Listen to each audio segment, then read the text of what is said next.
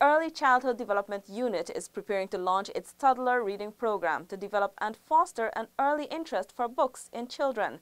More from Seneca Thorne. The Back to Basics Toddlers Reading Program is aimed at encouraging parents to read books with their preschool children, thereby preparing them for formal education. ECD's Executive Officer Laverne Thorne explained that the program was developed after it was recognized that a large number of children cannot read.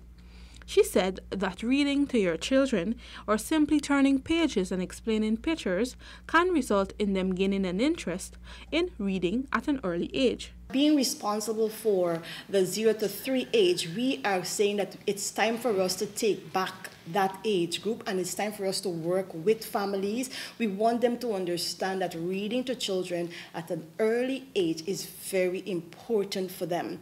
We want to get down there to the grassroots people, go into the health centers and have them demonstrate to them how you can read and turn the pages of a book. ECD's manager Conchita Gray explained that the program will be launched at over 300 health centers and 360 child care facilities across the country. Where the foundation years are laid, and once a child will have an interest in books at an early age, that child will have a love for books continuously throughout life.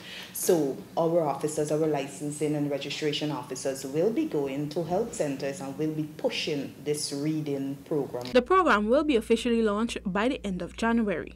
Persons are encouraged to support the book drive by donating books to the Child Care and Protection Agency Broad Street office. Parents can also call the agency on telephone number 227-4420 to uplift books. Seneca Thorne for InfoHub.